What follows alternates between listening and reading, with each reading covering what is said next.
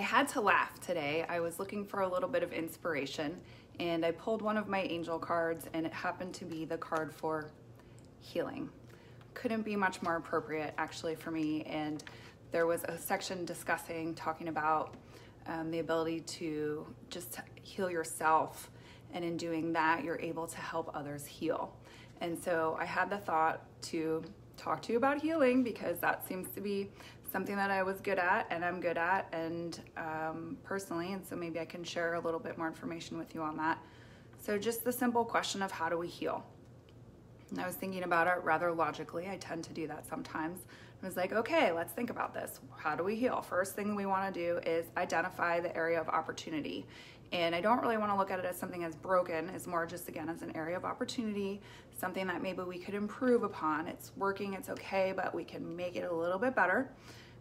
Then how do we do that, right? By getting help, maybe through a therapist or friends, people like that, talking about it, meditating, and listening to your inner voice. Those are great ways that we can go about identifying that area of opportunity. Then we want to go about making a plan. Before I knew really what was wrong with me, when I talk about like the Lyme disease, I would go to the vitamin shop and beg those ladies for help with something for energy.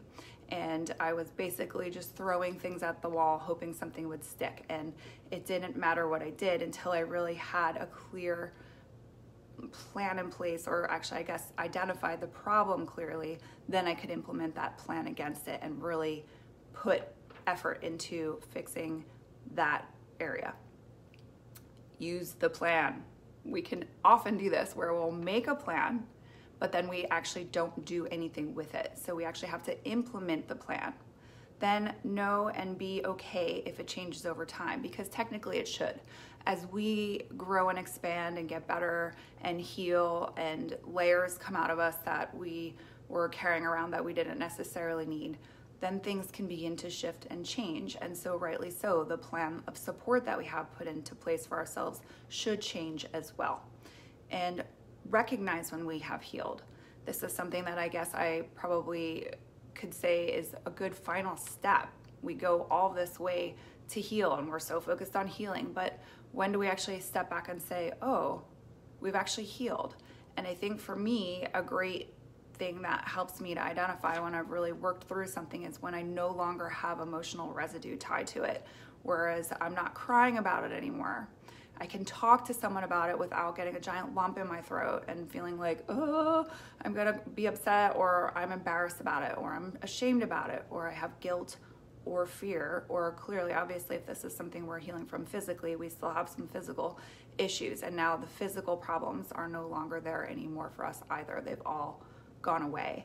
And so these are great ways to sort of check and balance yourself to see, have I actually healed? Did I truly work through this? Do these patterns keep coming up, or are they gone now and I am free to move on to something else? And maybe that's another way, when you're no longer thinking about it any longer.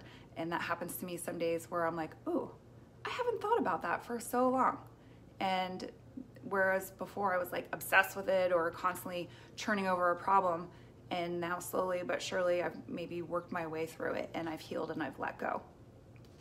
So I think also one other thing that I wanted to say about that in terms of when you can identify that you've actually healed is when you're able to look in the mirror and look at yourself and say, I love you, and mean it. Stand there with yourself, hold that space for yourself. I don't know if any of you practice this, but it took me a long time to be able to do that without wanting to look away, without feeling weird about it, without having any anxiety, and just to say, I love you. I accept you, I see you, and I'm proud of you. Good luck with your healing. I hope you guys can get through this too.